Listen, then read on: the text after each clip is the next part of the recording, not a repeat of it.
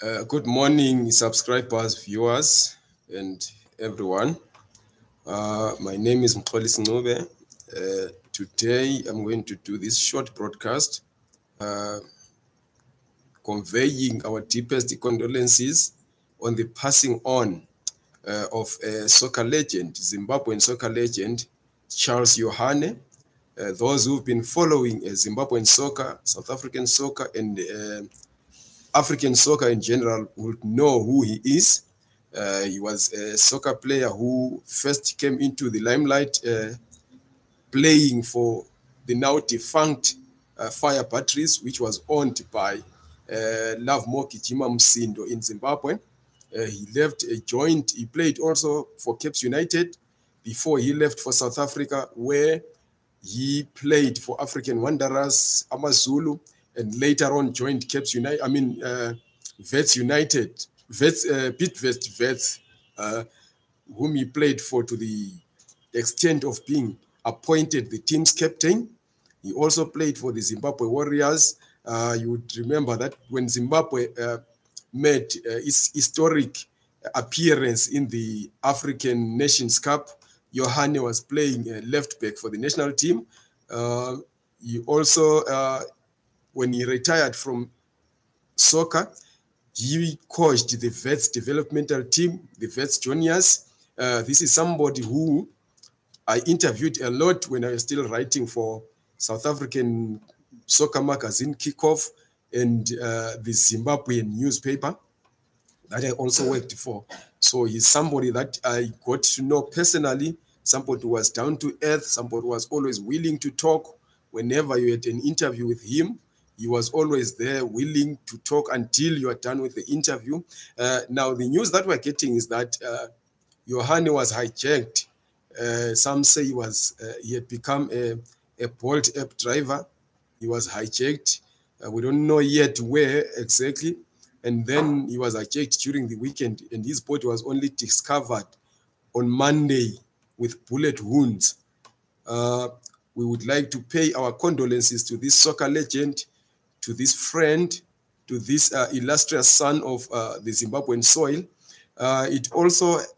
His tragic death also reminds us of the need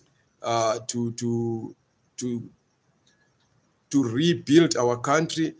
We're not saying that there is no crime in Zimbabwe. We're not saying that crime can only be in South Africa, but we are saying that had our situation back home been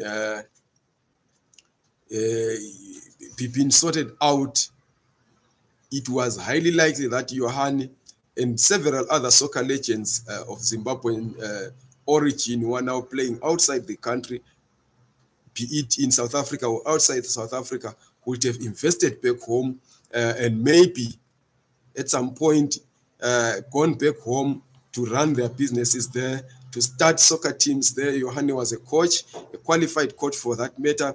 He would have maybe likely been coaching back home in Zimbabwe. We are not trying to cast aspersions on South Africa, but we are saying that he is not the first person that we are losing in this tragic circumstance because of the crime that we know is happening in South Africa, which is higher at a higher level than in Zimbabwe.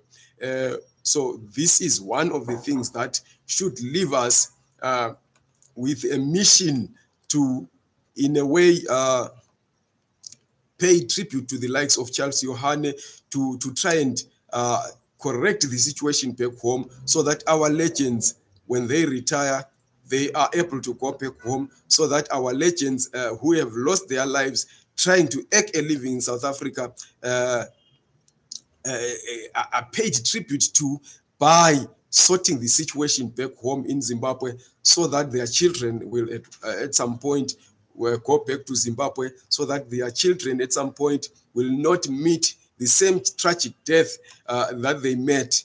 We know that considering crime levels, South Africa is not as safe as one would have hoped it would be, or one would have thought it should be. So because of the high number of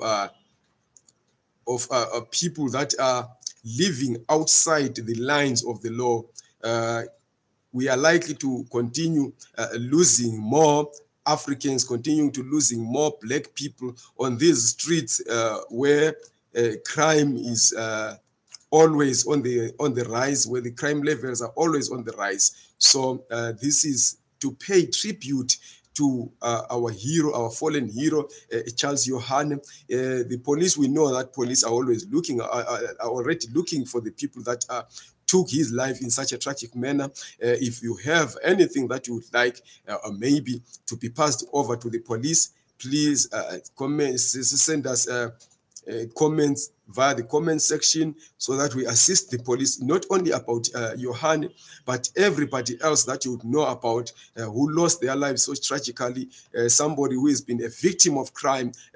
Please send your views or your tip-offs via the comment section. We'll pass them over to the relevant authorities.